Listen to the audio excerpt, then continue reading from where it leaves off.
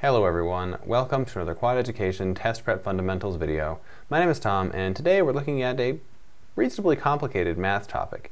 The topic is exponential growth and decay, and it draws from several of our previously covered topics, principal among which is probably percentages, so definitely give that one a watch before you take a look at this one. Anyway, let's see what we got.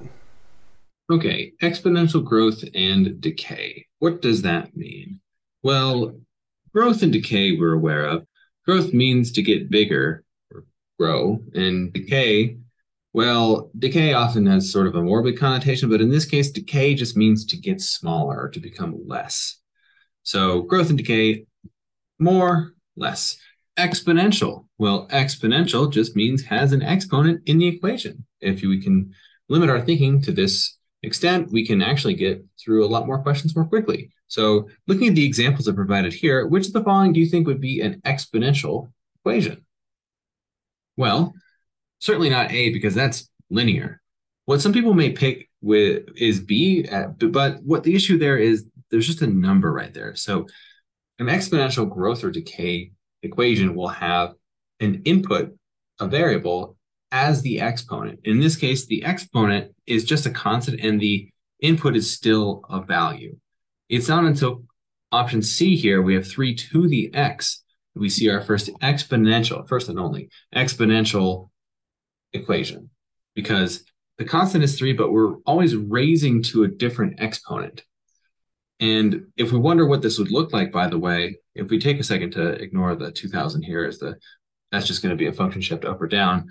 3 to the x is going to look like this. As we start with 3 to the 0, which is 1, and then as that exponent increases, this is going to increase exponentially because we're going to be tripling every time we reach a new integer. So 3 to the 10 is already a really, really big number. So exponential growth has the potential to get an output value to be very large very quickly. Or in the case of decay, something very small very quickly. And then here, indeed, that's just another linear equation. That's 1/2 x plus 2000, which is also a straight line. Okay, moving on to a bit more equations. So here is sort of a very generalized and simple equation for an exponential equation. So we have y, which is always our output. And then we have our initial value. So we need to start someplace. We multiply that by a rate.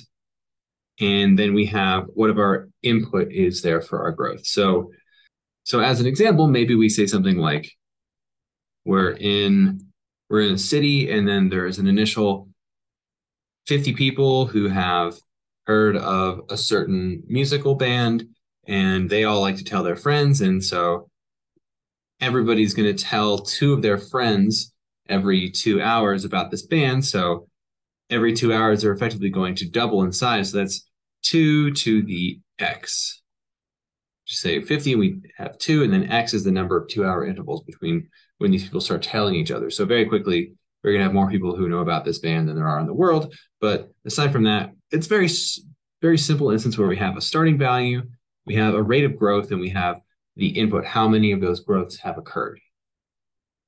And so one application of exponential growth and decay, which you'll see very often, very, very often in the real world, is interest and compounding growth and decay there. So the example here, how much money would you have in a bank account yielding 5% interest annually after 10 years in that account with only a one-time initial deposit of $1,000? So what that's telling you is we basically have a general equation of y equals whatever that initial deposit is multiplied by our growth rate. So this is why knowing percentages is so important for exponential growth and decay, because you need to understand that 1.05 is 5% growth.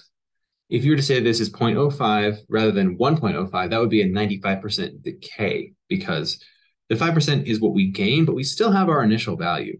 You know, we're not going to lose $1,000 for having this money in the bank account for a year. We're going to make $50. We have our initial deposit times our rate of growth to our time, which may be t or y or anything like that. And generally, I think that's pretty sensible to people. That makes a pretty good amount of sense. The next thing we'll look at here becomes a bit more challenging, but just remember that on these tests, it will never get too complicated. It's never going to be like Finance 101 or anything to the extent that you see in a business class. Okay, and in this second example here, we add a slight bit of complexity. So we see a new car has an initial value of $25,000 and loses 12% of its value annually, and it is compounded monthly. So what that means is basically that 12% annual decay happens in little chunks every month. And so instead of being, if you lose 12% of your value, you've got 88% of your value left every year. Instead of it being 88 to the power of 1 year, we're instead doing that 12 times a year, but at 1/12 of the rate. So I did 12 here just to make this nice even 0.01. So that's going to be 0.99 the power of 12 times whatever that number of years is, because we're doing that 12 times in a year. And so in the case of this question here, 12.5 is what we put in for y right there. And just to put all these numbers together, it's going to be 25,000 times 0.99 to the power of 30, because 12 times 2.5 is 30. And so for this, what I have here, this will often just be an answer. If they actually wanted you to get a value here, this would certainly be a calculator question. It's something you could easily do in your calculator. For this kind of question, you would just need to make sure that you were being very careful with your order of operations. It's very easy to get confused with which is going where, because we have exponents, and exponents always come first, except obviously after parentheses. All right, next we'll take a look at some practice problems. We have 2 here. We'll just look at one at a time. Go ahead and try the first one and see what you can do. All right, let's take a look. So a certain type of bacteria doubles in number every 2 hours. If there are initially 20 bacteria in a sample, how many bacteria will there be after 10 hours? So what this is saying as an equation is we initially have 20, multiply that by 2.